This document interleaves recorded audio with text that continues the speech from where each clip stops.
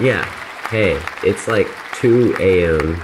and I'm addicted to watching stuff, so we're watching stuff.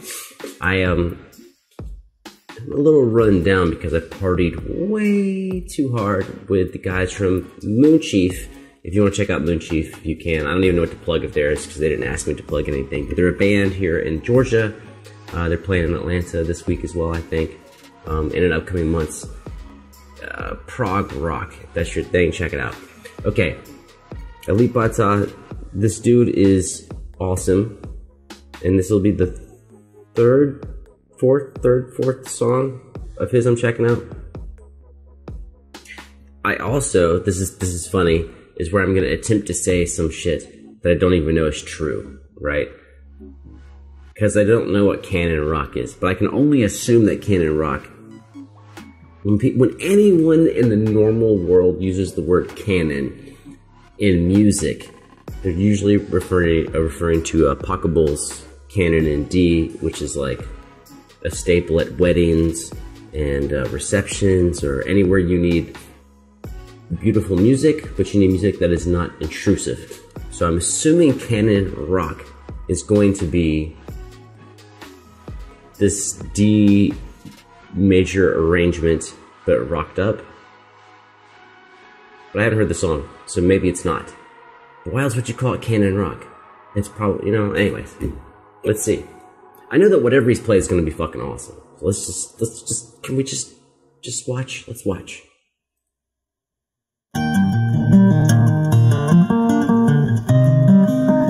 It is Canon in D.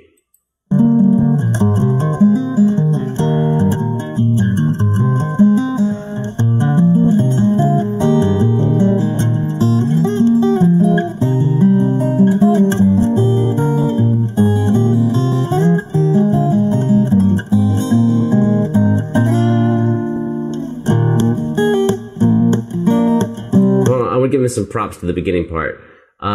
He's always been killing it, but the beginning that he just played was the hardest thing I think I've seen him do, involving a right hand and left hand articulation with moving bass lines and the chordal structure melody. That's dope. Super dope.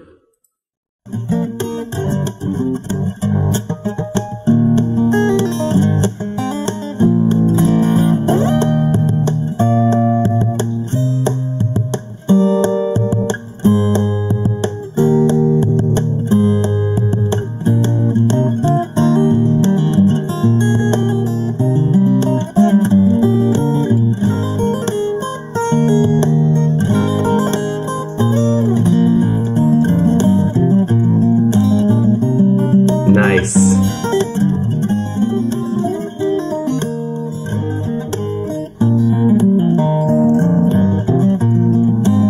It's right there.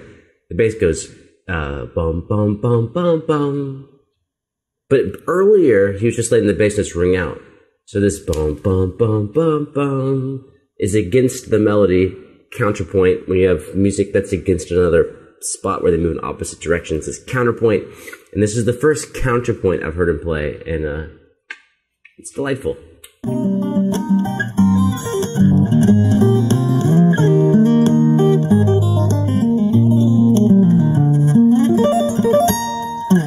Wait, what was that run?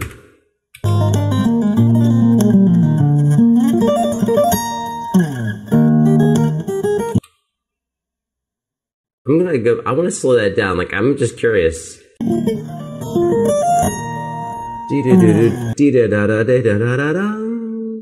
One E and a 2 E and a da. It's 8 fast notes. 1 E and a 2 E and a da. Da da da da da da da da. Got you, bro. Let's go.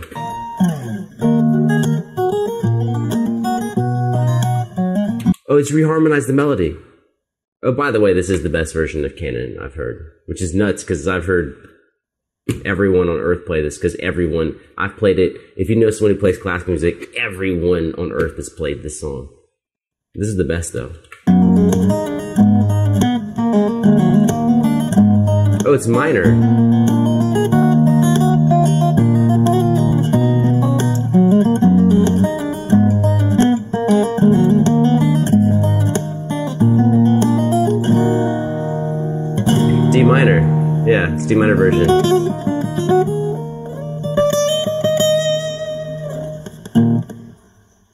That is sick. That is super. I can't believe he did a minor modulation. Not modulation. Modulation. I mean, it is a modulation, but that's like not a good word. Modulation is when you change from one key to another. But I would call that, instead of a modulation, a reharmonization or a variation on the theme. He took the Canon theme and music and then modulated to D minor, but then presented all the material, the musical material, in D minor. That shit is dope.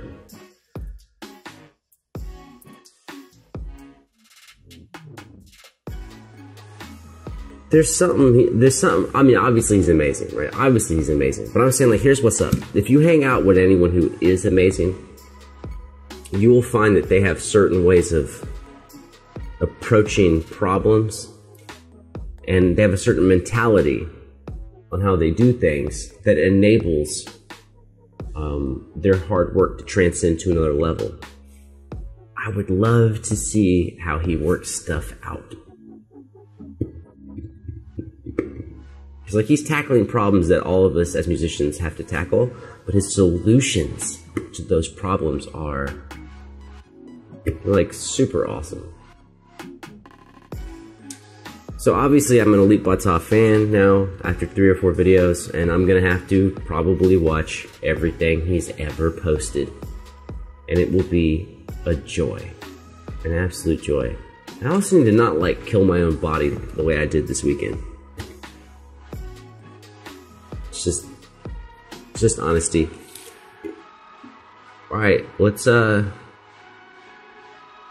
am I telling you what to do? How about I take care of myself a little bit, you know? And then I'll see you on another video if I don't, like, make my head explode.